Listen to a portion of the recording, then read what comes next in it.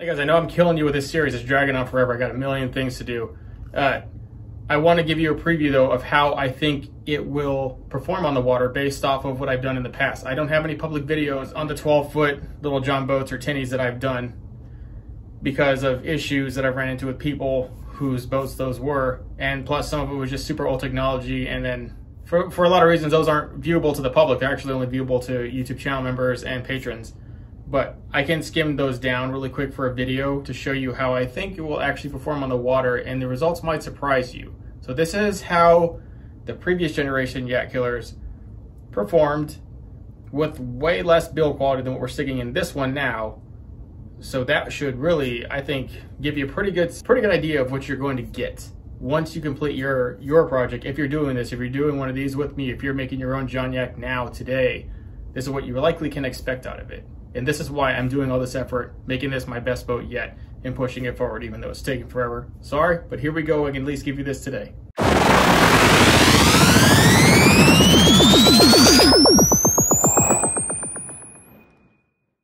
So this is the first John boat that I actually ever had. It was a 1232 Montgomery Ward, and it's still floating around Arizona somewhere today. I tried to buy it back from a few people. I gave it to one person, he immediately sold it. And then somebody sold again. Pretty annoying.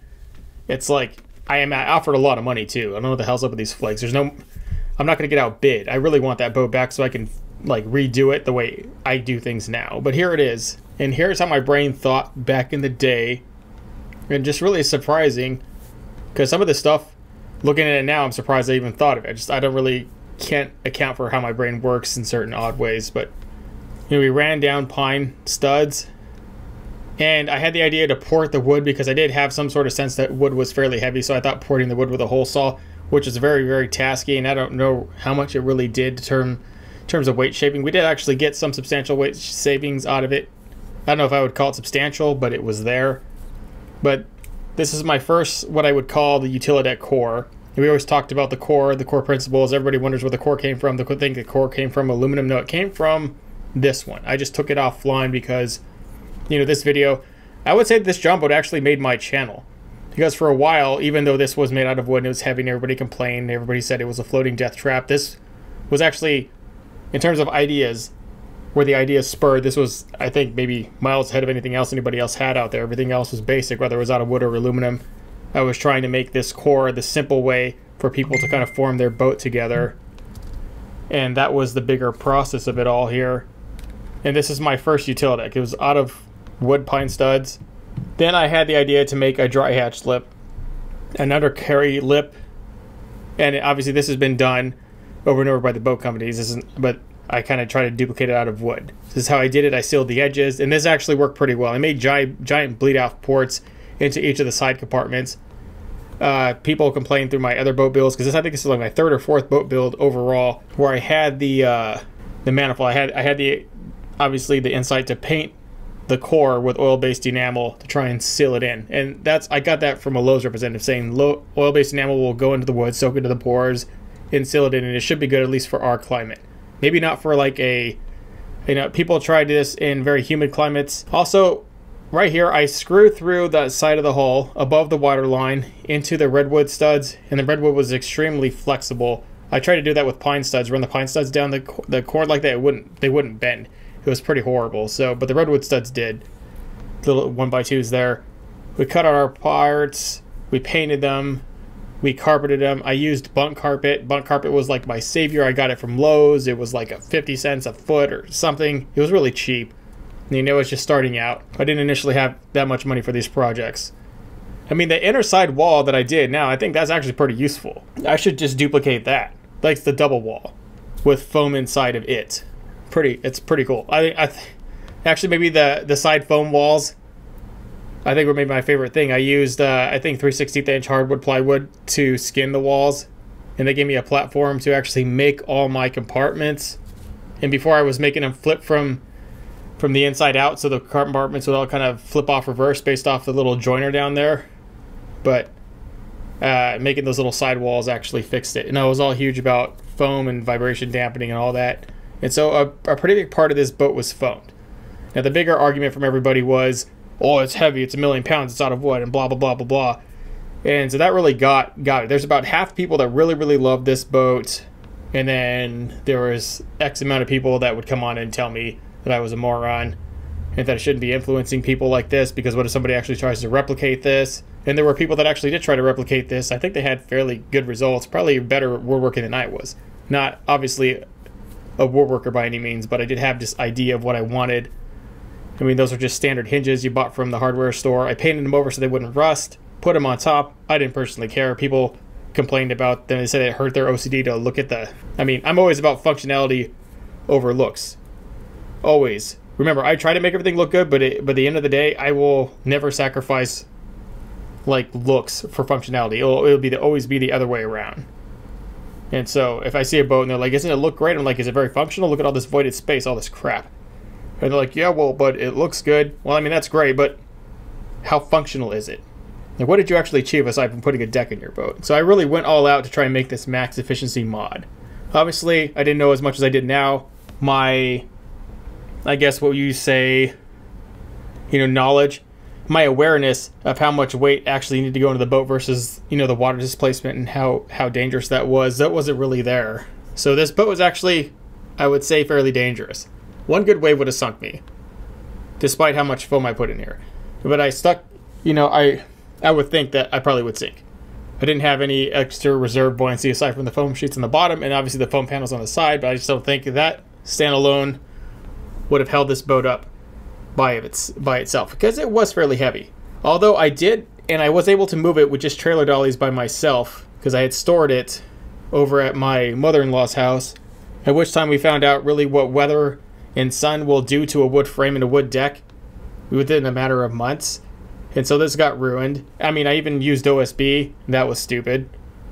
I would recommend nobody use OSB ever for a boat deck. I know it works great for a house. I know theoretically it would last longer on a house, but it is weaker and it will degrade a lot faster. Water just ruins OSB. But some of this stuff was pretty cool. I mean, it's just a testimony of what my thoughts were. And love or hate this boat, this was kind of the pinnacle of all the ideas. Everything that came out of this boat, like, are put through and all the other builds. So all these major ones you see, the Lund, the Alumacraft, my boat, etc. Even my partners, Ryan and Nate, and everybody, like, it's a lot of those ideas were kind of founded here when we tried to unify the Tiny Boat Nation very shortly after I think this boat was built. It was a thing. I tell you, it was pretty fun. It was my old Merc 4 horse that I sold for like $300, like a moron. Should have kept that motor. It was dope.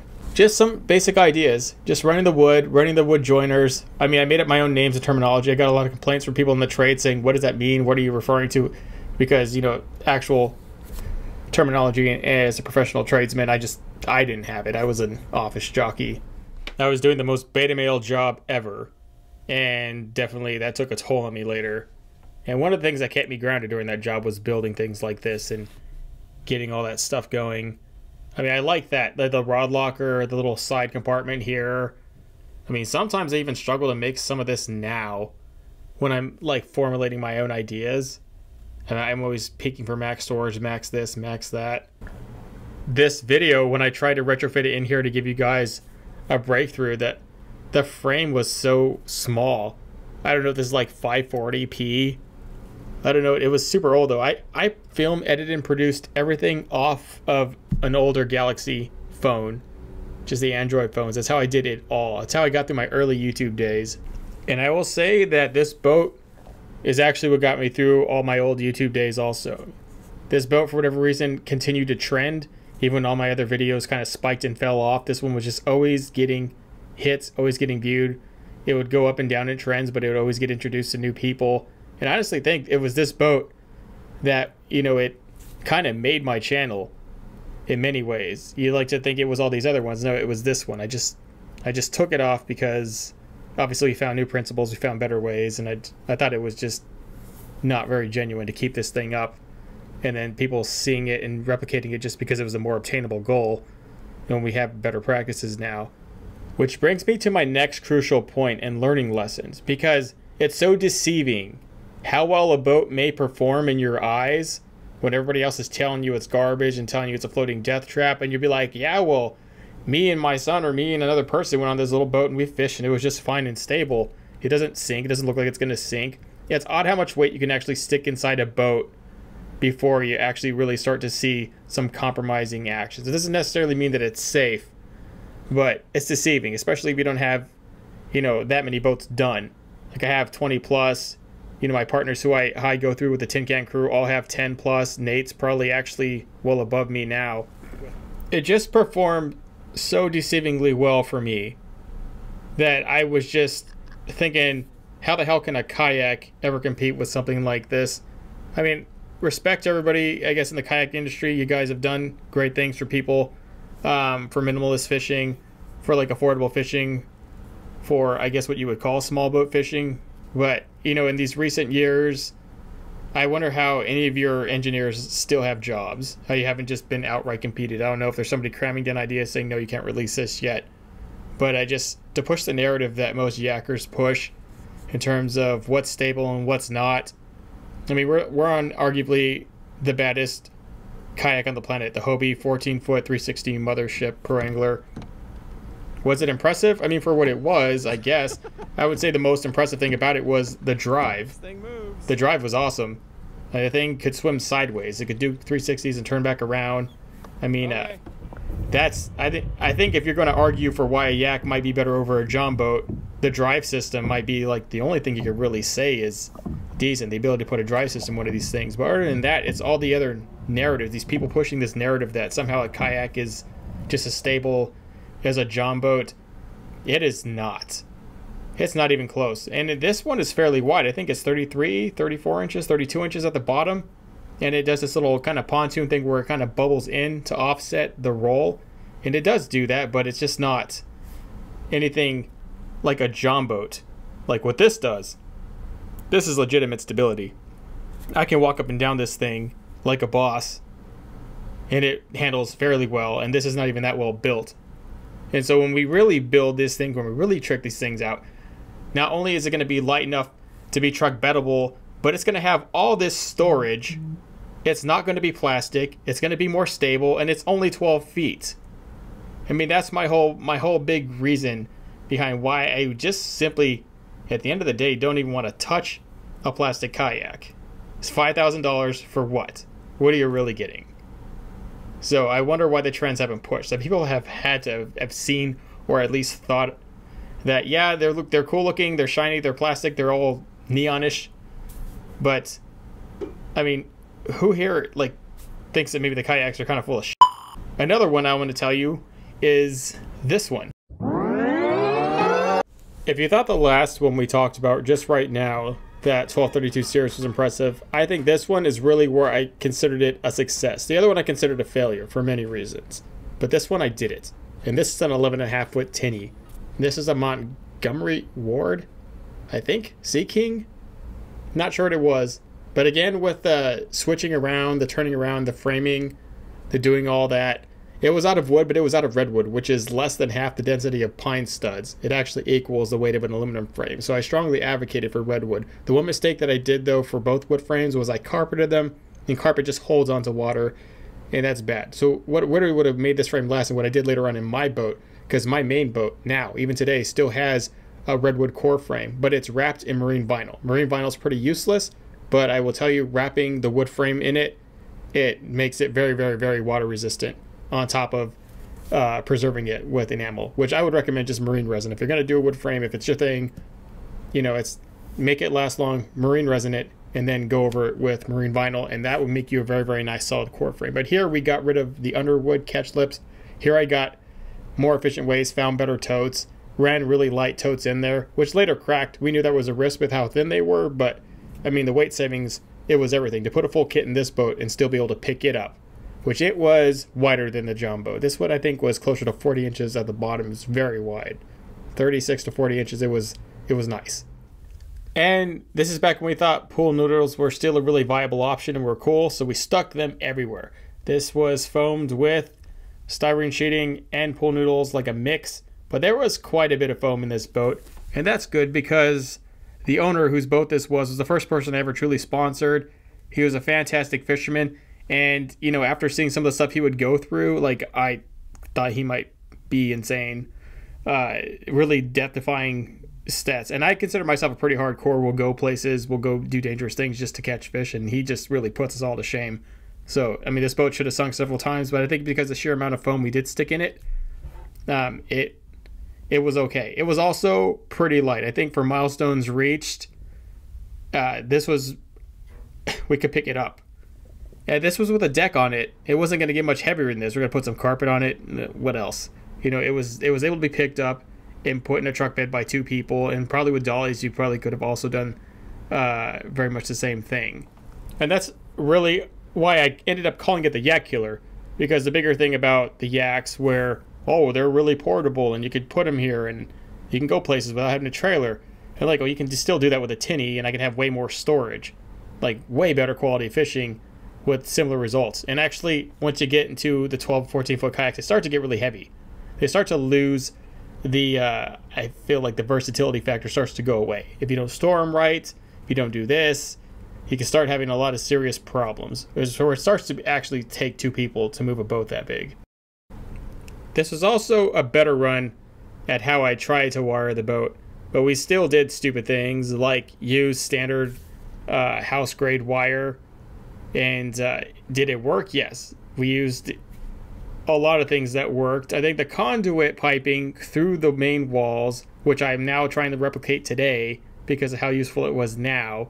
I mean, ideas that I stopped using that I should have just been using all along, I stuck into this boat. I mean, that whole little black box there is a battery box I cut in half to store all the electronics in a well right there, right in the middle. I figured that the middle was a really good point to store the electronics, because if the boat, you know, pitched from the front or the back, you know, that's where the water is going to swell. But it's really hard for water to undertake the middle of the boat, unless it's like really full. So I always try to stick my electronics toward the center or closer to the center.